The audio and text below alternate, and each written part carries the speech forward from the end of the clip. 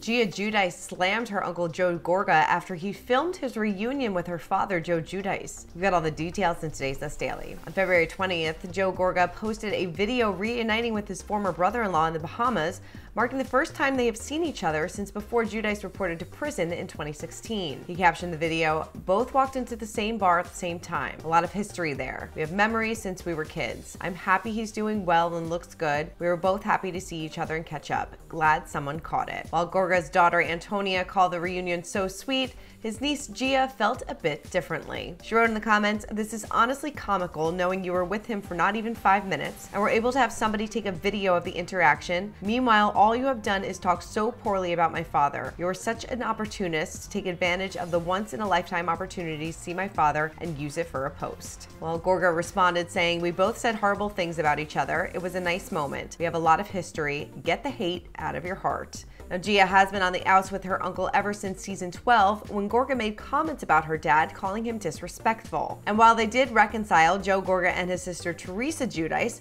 have been at odds after he and his wife Melissa skipped her August 2022 wedding to Louis. As for the former brother-in-laws, they have come to blows in various moments over the course of Real Housewives of New Jersey and even got physical back in 2013.